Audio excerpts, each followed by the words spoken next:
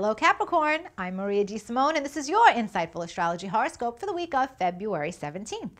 Capricorn, on Wednesday, Mercury and Saturn will square off.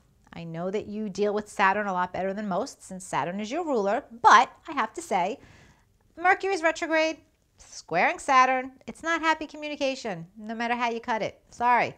Mercury's in your income sector and Saturn will be in your friendship sector. So make sure you are not lending money to a friend or allowing a friend to influence how you spend money or decisions about making money. It will not go over well.